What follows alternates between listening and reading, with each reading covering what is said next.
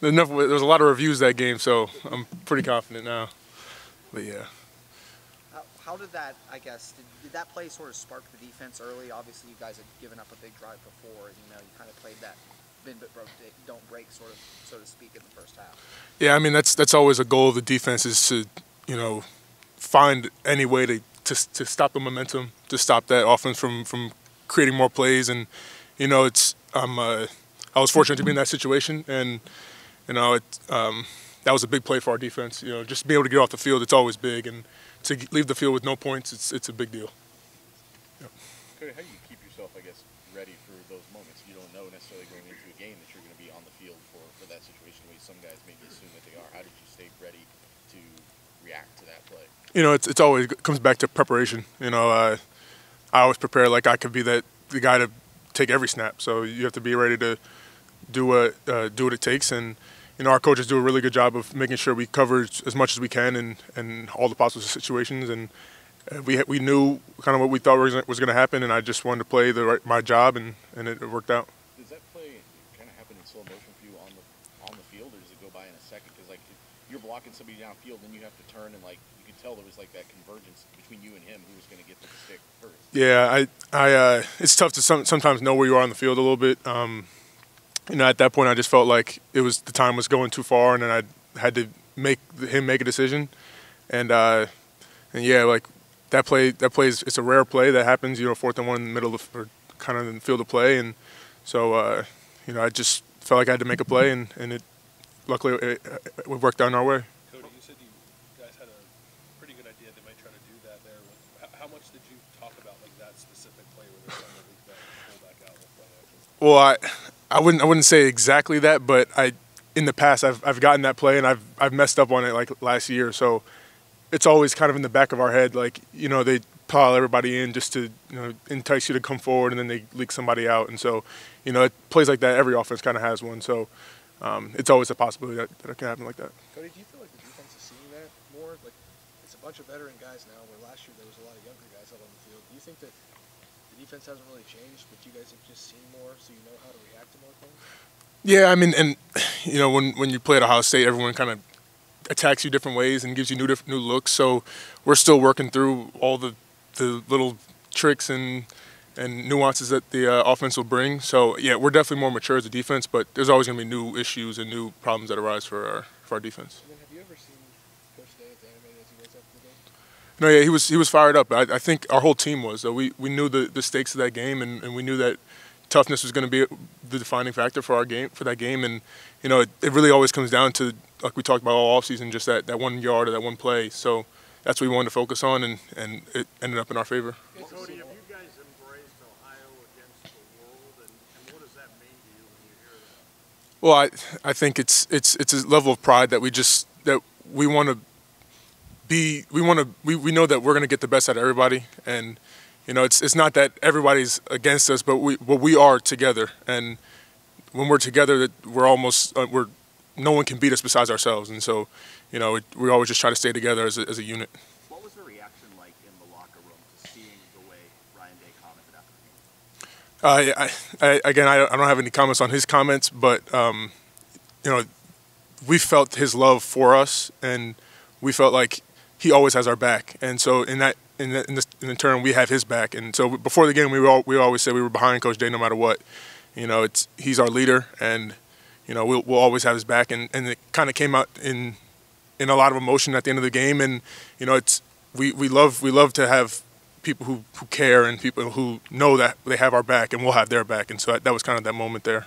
Did you players feel like you had a point to prove, though? That y'all heard criticisms off and on and stuff. Yep. Did y'all feel like y'all had a point to prove in that regard?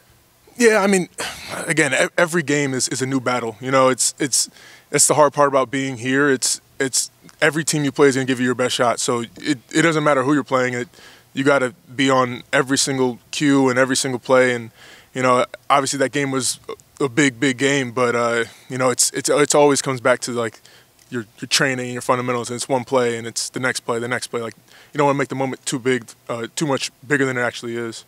What stands out to you the most about the way Tyler Billings is playing right now? Oh, he's playing really well. He's violent with his hands. He's at it's hard to block him, and you could watch on film. He's in the backfield almost every play. So, you know, I've seen it since he came here as a freshman that he was going to be a dominant player like that. So it doesn't really surprise me. You guys are seeing it on Saturdays now, but you know he's a really skilled player, and you know I'm just really happy for him that it's coming out and on big games like this because he's really showing the world what he can do. What did you see as a freshman that told you he'd be that dominant? Oh, I remember when he came in spring ball and he was just like no one could move him, and he was a freshman, just didn't really know where he was going, but he was just in the plays, and he was dominant as a freshman. So I'm happy for him now. What's his hustle? He made the tackle on the last play of the game. You know, yeah. When y'all thought it was all over, but it wasn't, right? I mean, what does that just speak about him? You know, his instincts and his effort. You know, he gives a lot of effort, and you know, he gets tired. He gets tired after these games because he's playing so hard, and you know, it just speaks to his character and how much he cares for his other brothers on his team. What's it been like to see Chip Trayanum go from coming in here as a linebacker last year to now playing as big of a role as he is at running back? He's 100% a team player. You know, it's not easy to be able to get changed from position to position, even from transferring. So he's shown that he really all he cares about is Ohio State and the Buckeyes. And you know, I'm so proud of him. So happy that he was able to make that big play. And he's showing that the world really that all his effort and all his training and everything in the offseason, he was one of the hardest workers on our team. So I'm just so happy for him. Someone else I wanted to ask you about, Lathan Ransom had a big impact throughout this game. 13 tackles, 5 more than anyone else on either team. What did you see from him Saturday, and what has he provided to this defense this season? Yeah, Lathan's super explosive and he's super tough. Like he'll play through almost anything that ever happens to him. So I'm not surprised by it because Lathan's that's the type of guy he is. He'll always go as hard as he can, and he's so violent. And you know, what you guys see on Saturdays, that's like every day for us. He's going to go as hard as he can no matter what. Was he playing through something Saturday?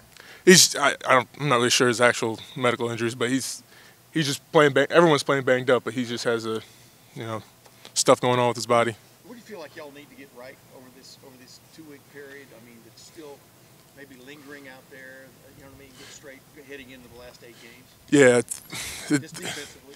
The amazing thing about football is it's really all about fundamentals, and it's all about the basics. And you know, bye weeks that's the main focus of bye weeks is getting back to being violent with your hands, footwork, communication. Like everything's all simple. And that's the thing about these big moments in games. You think it's miraculous plays, but it's really just the basics and who can do their basics better than the other team. Yeah, and that one stop y'all got on that 4th and 1 where I think it was Hartman kept the ball down. You may have already talked about this before I walked up, but Sonny Styles mirrored him all the way down the line and Lathan fired. Yeah. What does that just tell you about those guys and how aware they are, et cetera, and getting the job done? Oh, they're so instinctual. They know. I'm not gonna say they know what the play was coming, but we knew it was gonna be a sneak, and they figured out where to be, and they make the play, and it's I don't really know what else to say, but it's just a great play from them. Cody, what is that Sunday like when you kind of wake up finally after the late flight, getting back some sleep, and then you wake up? Like, what does it feel like? Is it surreal? Does it almost feel like that didn't happen? Like, take me through that. Yeah, I mean, that was one of the best atmospheres I've ever been a part of. Their crowd in their stadium was off the charts, and there was definitely like a deep breath that you let out. Like wow, like that really happened, and it definitely helps with the bye week, and so you can kind of let yourself collect your emotions, and it's a amazing event, but now everybody's going to watch that film, and we know that we have to get back on our grind, and it's all about how can we follow up with that game, and like Coach Day said, like it doesn't matter, like this game could be so great, but unless we back it up week after week after week, it won't mean anything. So we have to keep pressing and keep getting better every week. Did you guys give yourself at least a little bit extra to celebrate that with, given that there's a bye week? Or usually, I know that you guys try to turn the page on Sunday, but you have to give yourself at least a little bit of time to celebrate that one. Yeah. The bye week definitely allows you to, catch your breath, and we made sure we celebrated that one. That was probably the most electric our locker room's ever been after a game, and because we knew the moment was so big, and there was a lot of attention swirling around that game. It's college game day, that's a big deal, and so to get a top 10 win like that was a really big deal for our team.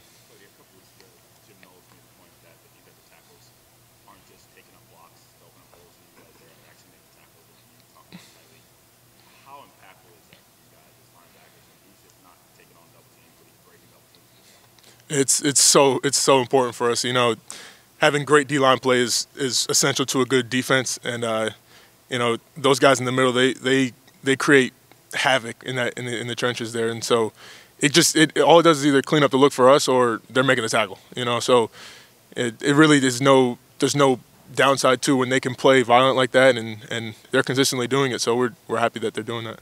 Cody, what's the rest of the week look like for you? We just have more practices, I believe, and then I think we're off. I don't know. We have the weekend off, so that's all I know. But yeah, just more practices, and we're just getting back to our fundamentals, and it'll be like our normal practices, I believe. Any fun plans for the weekend? Just watching the games. I'll watch my brother play against Virginia Tech, so that'll be a good one.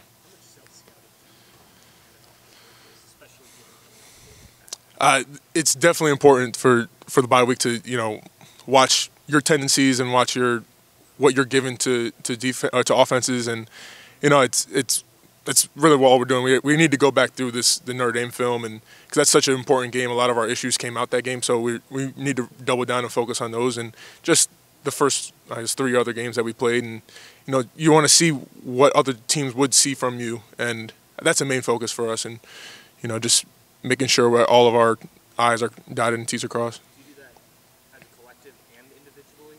Yeah. Handle it both ways? That would probably be more individually and positional, just because it's easier to focus on like your alignments or your movements or whatever. Who do you think the best team in the country is right now? Have you seen enough football? Nah, I mean, if I didn't say it was us, I wouldn't have the trust in my Past you guys. my body. Oh, I don't know. I'm not. I'm only focused on Ohio State right now. Nah. Cody, what was Shane's reaction to Saturday's win? Oh yeah, he's always super supportive. He sent me a text right before we took off on the flight, but he had his own game, and I'm just super supportive of him too, and he's doing really well this season. So you know, it's great to see him in his last year playing super well. Was he extra excited for you, given the opponent? Oh yeah, you know, he had a very interesting career there, and it went well for him, and you know he's on a new chapter in his life, and I'm as supportive as possible for him right now, and he's doing really well there. So I think he just got announced for like a semifinals for an award, so he's doing pretty well. 34 games in, what is different about this defense from a year ago? I mean, from a confidence, is it confidence? What, you know, is it guys being where they're supposed to be? What is different about this defense? You know, I think the main difference is that we can expand on what we did last year. You know, we were all kind of new to the system last year, and so now we kind of have an understanding of how Coach Knowles wants to coach us and how his scheme, like how he's making scheme up in his brain.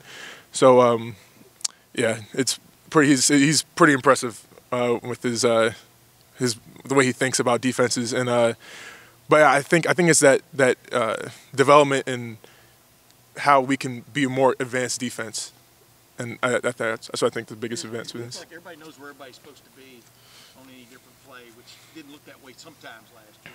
You understand what I'm saying? You know, if you've got this guy's got that. I mean, that's simple football, but it takes a while to develop that, doesn't it? Yeah, definitely, and you know, that's the thing again about football. It's just to have that level of focus every play. It's really hard. It's not easy to do, and you know, what it looks like on TV may not be what it actually is underneath the camera. But you know, I think we spend a lot of time trying to make sure every individual detail is worked out, and making sure, like, you could be off by one step and be out of the play. Like, it's all it takes. It could be one step to the right and the play's going left and you're gone. So I think that's what the main focus is, just to make sure all of our details are perfectly ironed out. And it'll never be perfect, but that's our job to try to make it as close as possible and work every day to make sure it is as perfect as it can be. What do you think a win over there does for this type of game, top 10, goes down to the wire? What does a win like that do for the confidence in this whole team? You know, it means a lot, 100% a lot, but it goes back to our off season and the pain that we felt from last season, and how it was so close. Like being able to get into that final game, it's so close, and we understand that all it takes is an inch to, like, you don't know when that inch is coming, but all it takes. And so to see that actually play out in real time, I think it allows our guys to believe more into that you don't know when the play is coming. So you have to be perfect, or as perfect as you can be at every time, and have to be as tough as you can be at every time, at every point, every play, because that play could be whenever. And I think it's just coming out to that game and how that game ended. It was such an important moment there, and I think our team is definitely going to respond, and we will lead on with more toughness and play as hard as we can, because we understand now that it really can play out to 1 inch or one play. You guys talked about, Coach Day, and obviously the way that he went to bat for you guys. What does that mean to you guys to see your head coach out there, like, calling people out? Yeah, I don't really worry about when he's calling people out, but I know, and it didn't take his words or anything to know that he really truly does love his guys and all his players and everyone who's involved with Ohio State and everyone in Ohio. Really, you don't really need his words. You know he goes to battle every day, whether it's practice or film or with media. Every day he puts on that shield of that block O, and he's shown his love for all of us. And I had no doubt. It didn't matter what was said or anything that went on before or after the game. Like during that game, he's there for us no matter what, 100%. You said that you guys know what Jim Knowles is thinking now. How long did that take, and is that a scary place? No, I wouldn't say I know exactly what he's thinking. He tries to relay it into ways that can help us, but it's every week is different, every team is different. So to be able to match up against other teams, he'll definitely give us what he's thinking for that period. But the scary place, I don't know if it's a scary place, but he definitely has a lot of football knowledge that helps us in many ways. Cody, thank you very much. Appreciate it.